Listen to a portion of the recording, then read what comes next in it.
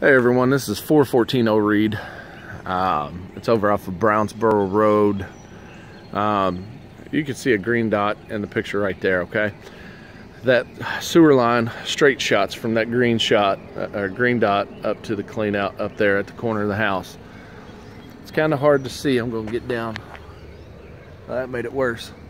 Okay, there is a hump where we set the spoil right here. That light green running this side of the channel, there's a hump, and then there's a divot from the green dot to the white dot. Customer wants us to pay for True Green to come out and do $2,500 worth of landscape work to correct this. We are not going to do that. Discussed it with her, and I'd also discussed it with Steve earlier today. What we're going to do, August 21st. They don't want it done until fall because their landscaper told them that doing this in the summertime is just going to be a waste of time and money. That it needs to be done in the fall where it can germinate over the cooler season. But what we're going to do is we're going to till from the outside edge of the hump to the outside edge of the divot on this side. We're going to till that all up to the garden space up there, because it actually levels out right at the garden where you see the little yellow flowers. We're going to till that probably a good 4 inches deep, 3-4 inches deep, and then we're going to rake it and level it.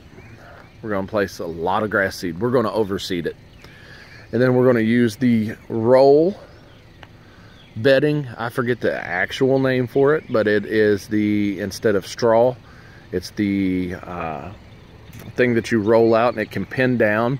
It looks like real thick straw, but it's not. We're going to use that to cover it up. She does not want straw because straw carries weeds. And that is what we're going to do. And I'm putting this on the schedule for August 21st. That way it satisfies her for the fall requirements, and allows it to germinate. And after that, this is the last we're going to do for it. We've already been out once. Aaron came out. We did the job in March 2016. Aaron came back out in April 2016 and redone it. And all it is where the spoil was set, and it was left a little bit higher. There's a couple ridges in the line. As I walk up, you might be able to see it a little bit better. Like right here is higher than right there.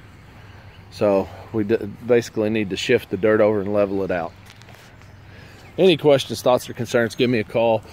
I'm going to have to refer to this video as well, just to help my memory, because that's, you know, quite a ways away. I think it's 4 or 5 months away.